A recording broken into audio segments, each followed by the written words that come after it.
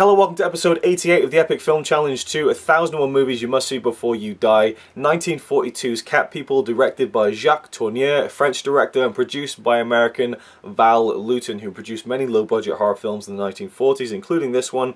This film was so low-budget that they reused sets from other films, including Orson Welles' The Magnificent Ambersons. The staircase from that film is used in this one. Now, some real talk. This is about my sixth, and I'm not kidding, you're not exaggerating, this is about my sixth time recording this review. You can tell probably that my voice has been lost at this point. I don't know what it is about this film that is so hard to talk about, but I just felt like I was treading water and just saying the same things over and over and over again, despite the fact that I was recording this review over and over and over again. And I feel like I can sum up this film pretty quickly and pretty simply, but I just couldn't seem to get to it. 1942's Cat People. 1942's Cat People, Cat People, Cat People. You can see the film and decide for yourself. Well, no. And so, yeah, it felt like it was a little bit ahead of its time in terms of the suspenseful scenes. There's one in a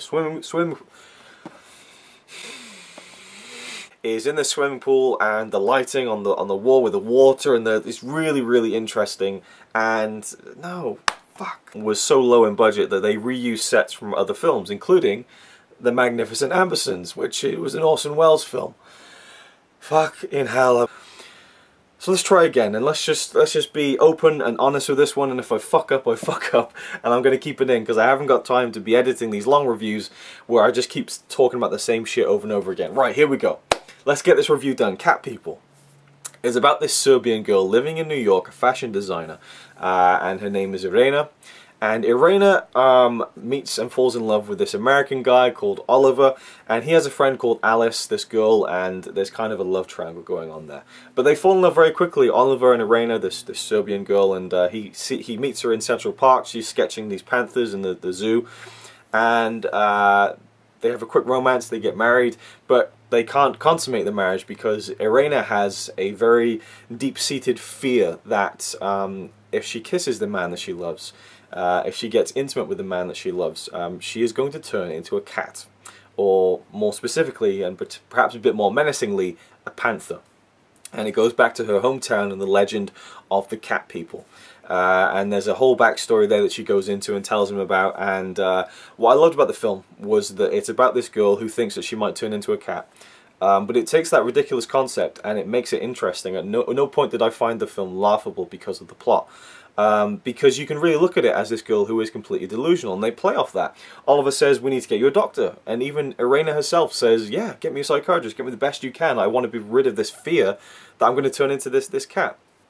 And I love the way that it played out. I love the way that it played out, and the suspense in a certain few key scenes was done very well. There's a scene where Alice, the other girl, is walking home one night, and she's kind of afraid of the stories she's been hearing, and she thinks someone is following her. And it's an incredible scene because it's so suspenseful, the lighting is incredible.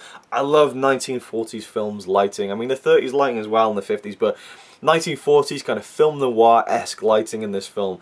But it really helped the story and the fears that were being played on through the characters, and this story that Irena had, and whether it was true or not. And there's a great scene in a swimming pool as well, where Alice is swimming and she is afraid of this thing again, that this crazy story, and the lighting playing off the ceiling with the water and the ripples. But then there's the lights go out, and then there's maybe this dark shadow that may or may not be a panther, and you're trying to think, is now this other girl being infected by this fear and this paranoia, or is it real?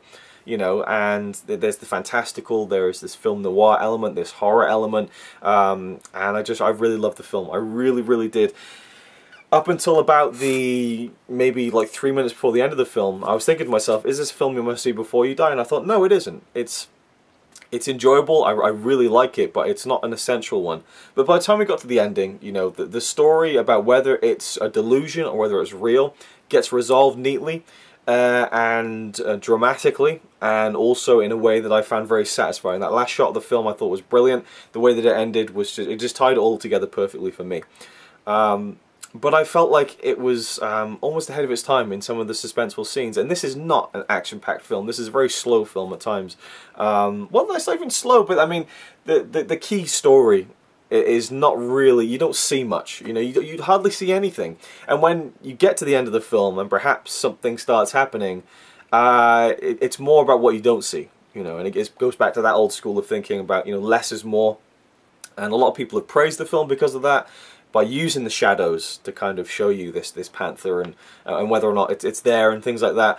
But other people have criticised it. John Carpenter, you know, one of the best horror directors of all time, has openly said that he thinks that this film is very overrated in terms of its use of the shadows and things like that, with the panther and the cat and things like that.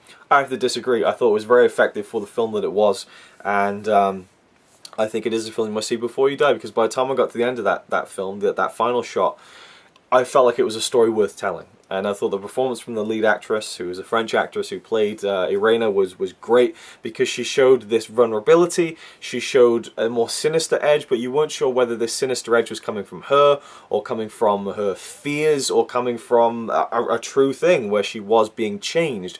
And that, you know, if she was to kiss the man that she loved, she would turn into this animal. She would go through a body transformation, and this primal animal instinct will cause her to kill and mutilate the man that she loves, and whether that's true or not. I thought it was a really effective little film. I really enjoyed it. It was just a nice, low-key, subtle kind of horror film.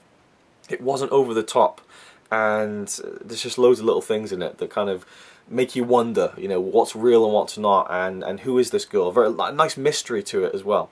So there we go. I think that's about it. I can't think of anything else. The rest of the cast was fine. Alan Napier is in the film, very briefly for about 2 minutes. He has a character early on in the film, and he played Alfred in the 60s Batman show. And he's unmistakably Alfred. I mean, it's 40 years before that, but he is unmistakably Alfred. The glasses, the mustache. So that was fun for me as a Batman fan, but he bears little to no kind of impact on the entire film whatsoever. He's just there for a short while. But I just enjoyed the feel of this. I enjoyed the story and then the performances, and yeah, and by the end it was very, very satisfying. So it is a film we'll see before you die, because you might find something interesting in it, like I did. The use of you know, the black and white cinematography and the use of light and dark and shadows was just great in this film.